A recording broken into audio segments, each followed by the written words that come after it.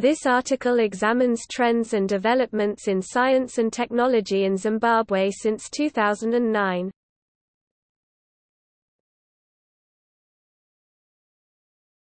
Topic: Socio-economic context. Between 1998 and 2008, the Zimbabwean economy contracted by a cumulative 50.3%, causing GDP per capita to plummet to less than US $400.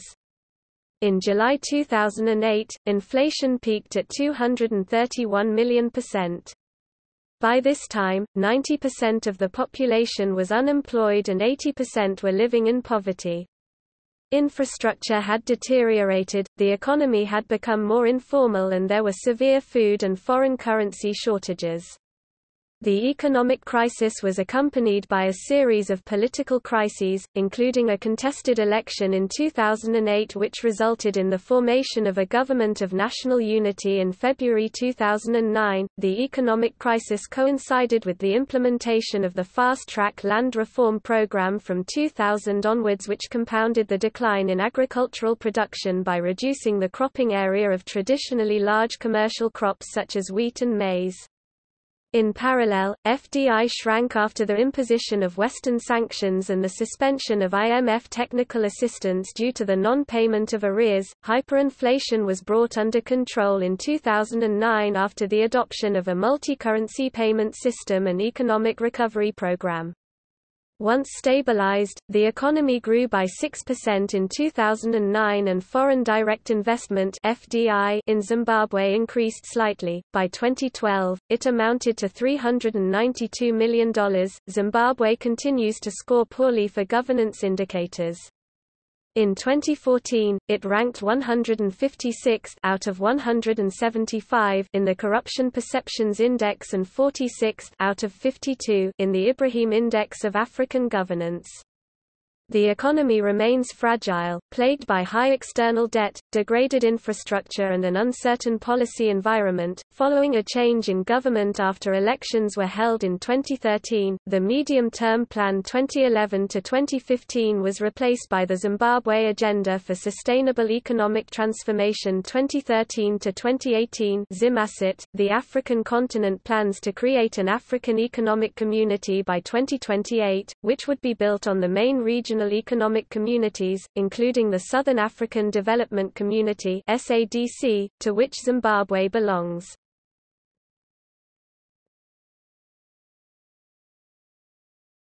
Topic: Industrialization. The Zimbabwe Academy of Sciences (EST, 2004) has recognized that the country's industrialization requires a national vision as to which specific materials should be targeted to obtain added value. This vision should be accompanied by the identification of specific technological skills, equipment and infrastructure required by the targeted industrial areas to accompany the process of value addition. Zimbabwe has an agro-based economy, with a growing mining sector, platinum, diamonds, tantalite, silicon, gold, coal, coal bed, methane, among others.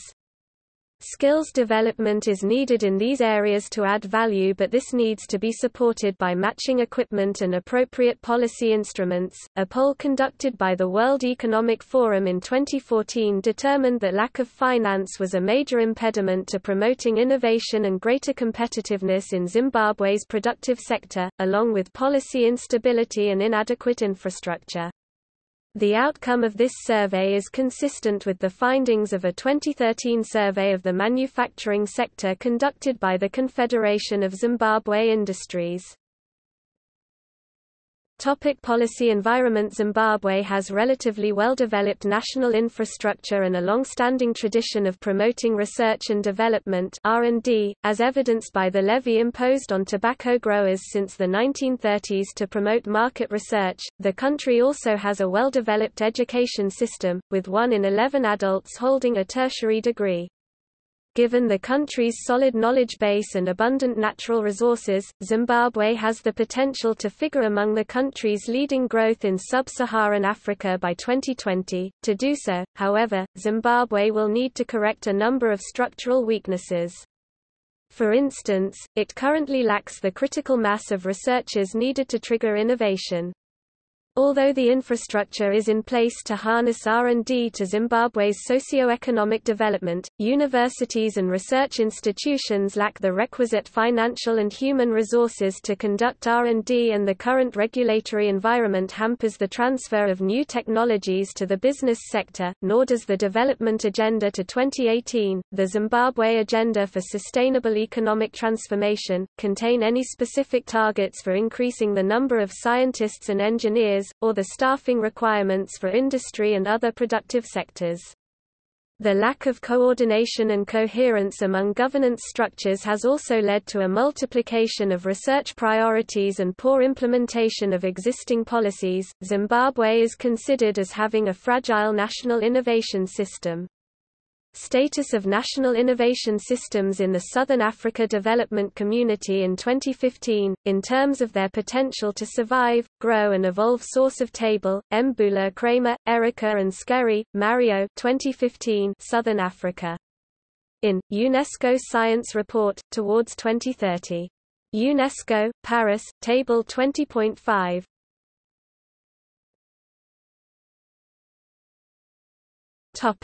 Second Science and Technology Policy.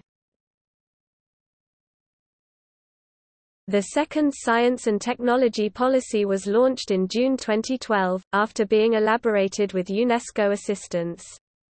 It replaces the earlier policy dating from 2002 and has 6 main objectives: strengthen capacity development in STI, learn and utilize emerging technologies to accelerate development, accelerate commercialization of research results, search for scientific solutions to global environmental challenges, mobilize resources and popularize science and technology, and foster international collaboration in STI. The Second Science and Technology Policy cites sectorial policies with a focus on biotechnology, information and communication technologies (ICTs), space sciences, nanotechnology, indigenous knowledge systems, technologies yet to emerge, and scientific solutions to emergent environmental challenges.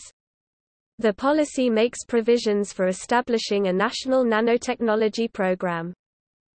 Zimbabwe has a national biotechnology policy which dates from 2005.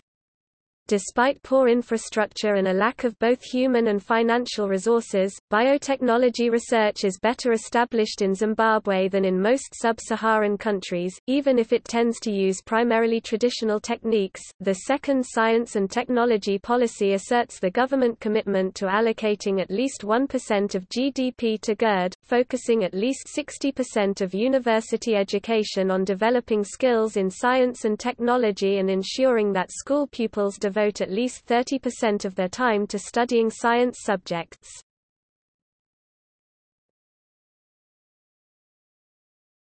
Topic: Impact of ZimAsset on research.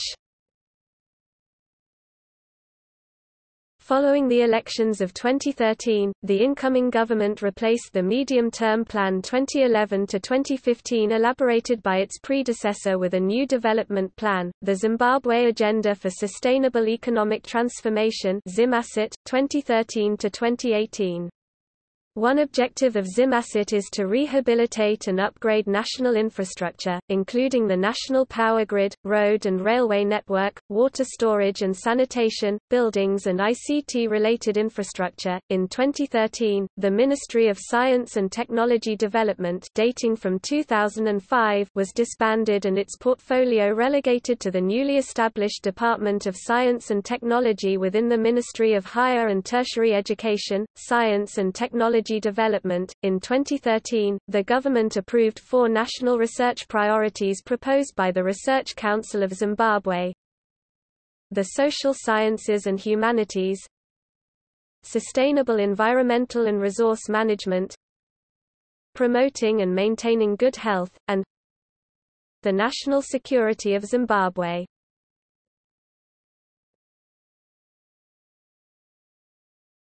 Topic: Financial investment in research. In 2009, the Zimbabwean Academy of Sciences estimated gross domestic expenditure on research and development to be equivalent to 0.12% GDP. However, the authors of Zimbabwe's National Survey of Research and Development estimated GERD at $76.3 million just 3 years later. The Ministry of Finance and Economic Development having estimated GDP at $10,068 million for the same year, domestic research spending should thus have represented 0.76% of GDP in 2012. The National Survey of Research and Development 2012 also provided a rough estimate of the share of research spending provided by the government sector 48%, the higher education sector 46%, foreign sources 3%, private non-profit organizations 2%, and the business enterprise sector 1%.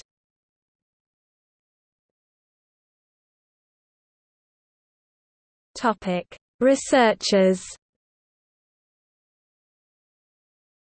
Zimbabwe has a long research tradition dating back a century. However, the economic crisis has precipitated an exodus of university students and professionals in key areas of expertise, medicine, engineering, etc., that is of growing concern. More than 22% of Zimbabwean tertiary students were completing their degrees abroad in 2012, compared to a 4% average for sub-Saharan Africa as a whole. In 2012, there were 200 researchers head count employed in the public sector, 1/4 of whom were women. This is double the continental average 91 in 2013, but only 1/4 the researcher density of South Africa 818 per million inhabitants. The government has created the Zimbabwe Human Capital website to provide information for the diaspora on job and investment opportunities in Zimbabwe. Despite the fact that human resources are a pillar of any research and innovation policy, the medium-term plan 2011 to 2015 did not discuss any explicit policy for promoting postgraduate studies in science and engineering. The scarcity of new PhDs in science and engineering fields from the University of Zimbabwe in 2013 was symptomatic of this omission. Likewise, the Zimbabwe Agenda for Sustainable Economic Transformation contains no specific targets for increasing the number of scientists and engineers.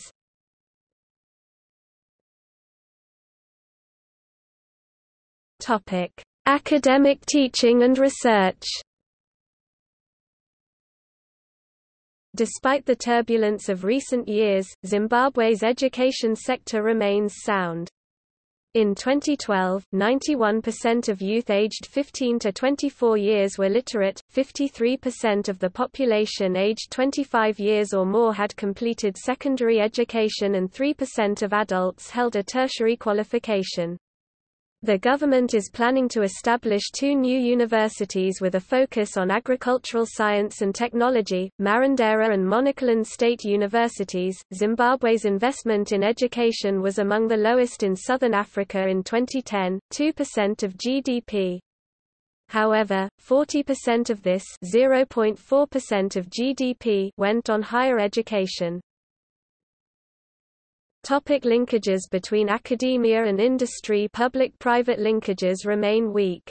With the exception of the long-standing tobacco industry and agricultural sector, there has traditionally been little collaboration between industry and academia in Zimbabwe. In 2014, the regulatory framework was hampering the transfer of technology to the business sector and the development of industrial R&D, despite the commercialization of research results being one of the major goals of the second science, technology and innovation policy. The government has been analyzing new legislation that would promote local cutting and polishing of diamonds to create an estimated 1,700 new jobs. It has already slashed license fees for local cutting and polishing firms. Mining accounts for 15% of GDP and generates about $1.7 billion in exports annually. Despite this, the government receives royalties of only $200 million. In 2014, the entire stock of diamonds was being exported in raw form. The new legislation will require companies to pay a 15% value-added tax, but they will incur a 50% discount if they decide to sell their diamonds to the Minerals Marketing Corporation of Zimbabwe.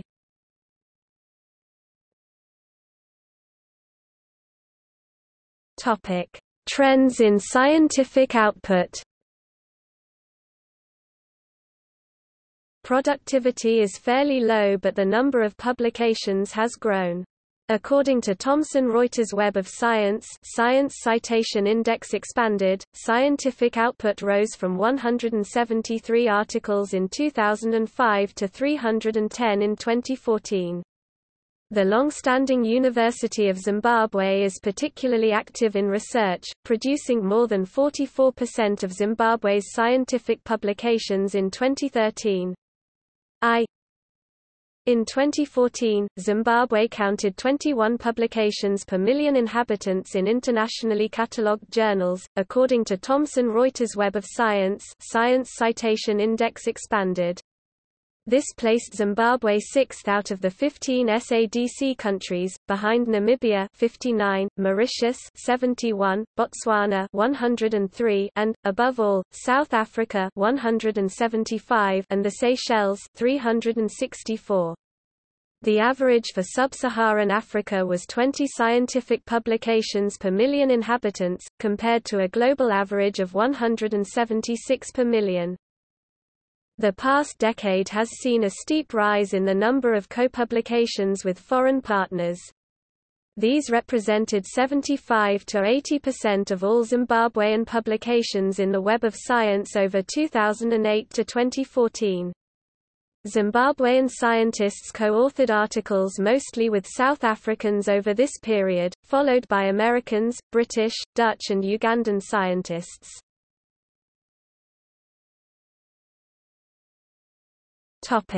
Regional policy framework for science and technology.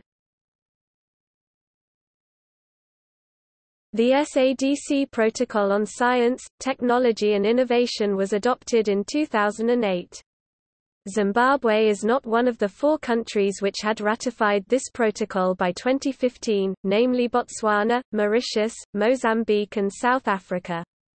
10 of the 15 SADC countries must ratify the protocol for it to enter into force. The protocol promotes legal and political cooperation.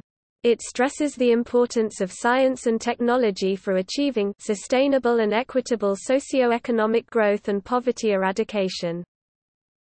2 primary policy documents operationalize the SADC Treaty 1992, the Regional Indicative Strategic Development Plan for 2005 to 2020, adopted in 2003, and the Strategic Indicative Plan for the Organ 2004.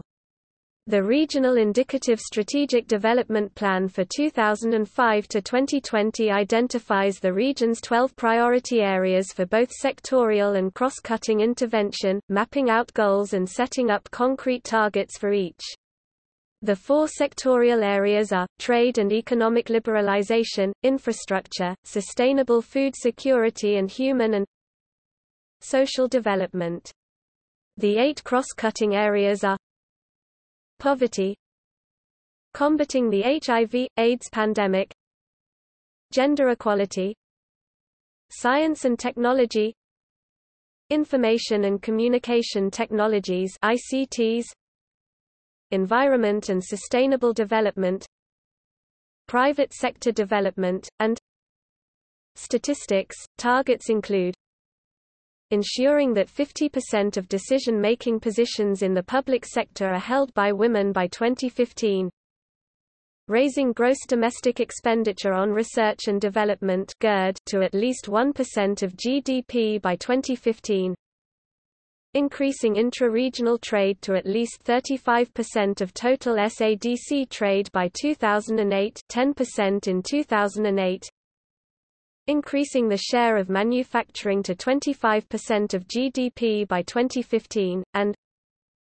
achieving 100% connectivity to the regional power grid for all member states by 2012. A 2013 midterm review of the Regional Indicative Strategic Development Plan for 2005 to 2020 noted that limited progress had been made towards STI targets, owing to the lack of human and financial resources at the SADC Secretariat to coordinate STI programs. Meeting in Maputo, Mozambique, in June 2014, SADC Ministers of Science, Technology and Innovation, Education and Training adopted the SADC Regional Strategic Plan on Science, Technology and Innovation for 2015 to 2020 to guide implementation of regional programs concerning sustainable development. In 1999, the SADC adopted a protocol governing wildlife, forestry, shared water courses and the environment, including climate change, the SADC Protocol on Wildlife Conservation and Law Enforcement 1999. More recently, SADC has initiated a number of regional and national initiatives to mitigate the impact of climate change. In 2013, ministers responsible for the environment and natural resources approved the development of the SADC Regional Climate Change Programme. In addition, COMESA, the East African Community and SADC have been implementing a joint 5-year initiative since 2010 known as the Tripartite Programme on Climate Change Adaptation and Mitigation, or the African Solution to Address Climate Change.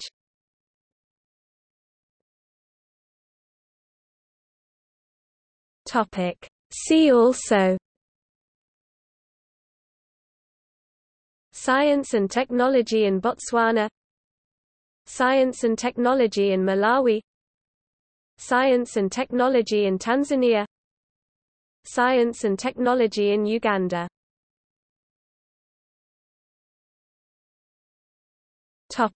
Sources. This article incorporates text from a free content work. Licensed under CC by SAIGO 3.0 UNESCO Science Report, Towards 2030, UNESCO. To learn how to add open license text to Wikipedia articles, please see Wikipedia, adding open license text to Wikipedia. For information on reusing text from Wikipedia, please see the terms of use.